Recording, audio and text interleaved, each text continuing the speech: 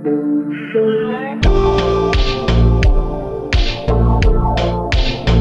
guys, 0tech00 here, and today we are gonna test the MalwareBytes Antivirus versus the NavaShield virus. I know that yesterday I made a video, but I made with the MalwareBytes free, not with the normal MalwareBytes, just know. So yeah, today we are gonna test the normal MalwareBytes Antivirus versus the NavaShield fake antivirus, aka ROG.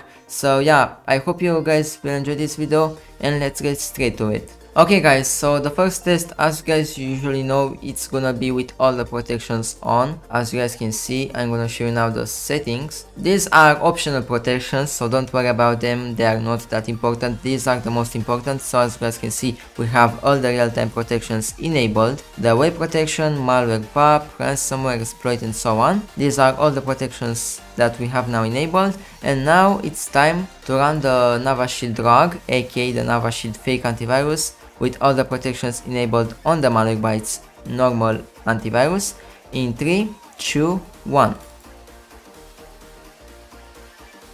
And as you guys can see, the MalwareBytes Antivirus has blocked and detected the NavaShield ROG from running. As we can see, it prevented the NavaShield fake antivirus from running, aka the ROG.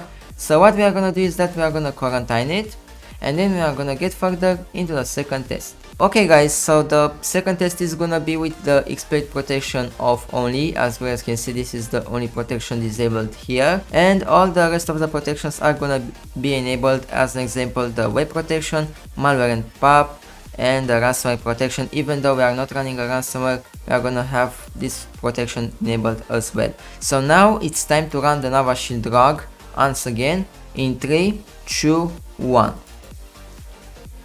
And as you guys can see, once again, the MalwareBytes Antivirus has detected and stopped the NavaShield ROG from running once again. We are gonna quarantine it once again.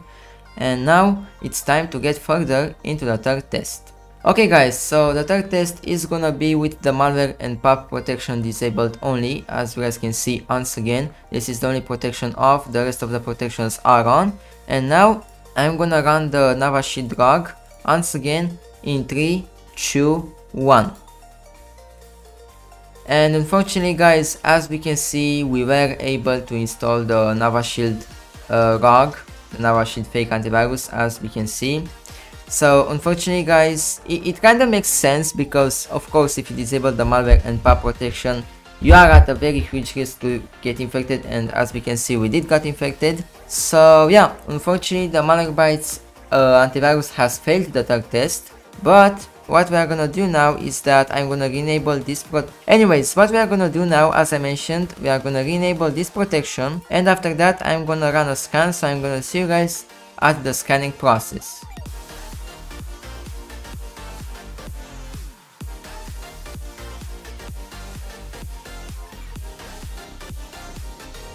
Okay guys, so as we can see, as in the previous video, the MalwareBytes Antivirus has detected a lot of malwares coming from the NavaShield ROG, as we can see. So what we are gonna do is that we are gonna quarantine all these items. After that I'm gonna remove them as well.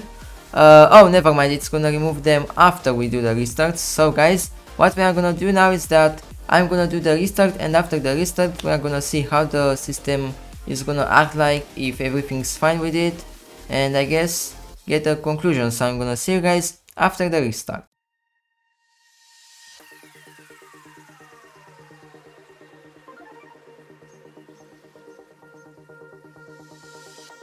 Okay guys, so as we can see, the system booted up just fine, and as we can see from the desktop as well, it seems like the NavaShield virus did get deleted from the system. We don't see its icon here anymore, but just to be sure, I'm gonna check Task Manager. I'm also gonna check in the control panel to see if NavaShield is still installed in the system or not. So once again, it seems like we don't have any type of malware running in background, as we can see from here. So I guess I'm gonna check control panel as well, and if the malware is not there, then that's a good sign. And as you guys can see, the NavaShield virus is not here.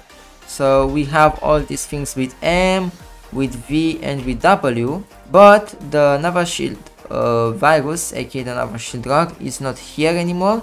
So with that, I guess the final winner, it's gonna be, I know this is gonna be a bit weird and a bit abstract, but even though we did got infected in the third test, we do need to be conscious that we did have this protection off. And as it says here, malware and pop protection, this protection seems to be the primary protection for malwares, rogues, and so on. So I guess that I can't say that this antivirus sucks just because I deactivated this protection and we got infected. It is a bad thing that we got infected, but in the same time I can understand that this is the main protection and it plays a huge role in detecting malwares and etc. So that's why I'm gonna still make the MalwareBytes Antivirus the winner, because even though we got infected when we ran the malware with this protection off, which is a bit understandable because once again this is the primary protection of the MalwareBytes Antivirus. After we did a scan, it detected absolutely all the files from the NavaShield virus. We also deleted them. We did a restart as well to do a full cleanup from all the malwares and etc. And as we can see, the system is pretty much fine. I mean, I don't see any sign of infection for now. So yeah, my final result, my final conclusion, I think I'm gonna make the MalwareBytes Antivirus the final winner in this video. I hope you guys enjoyed this video. The results were pretty interesting. I really enjoyed testing this antivirus with that rogue. And yeah, I hope you guys enjoyed this video. See ya and stay healthy, and see you guys with new videos in the future. Bye bye!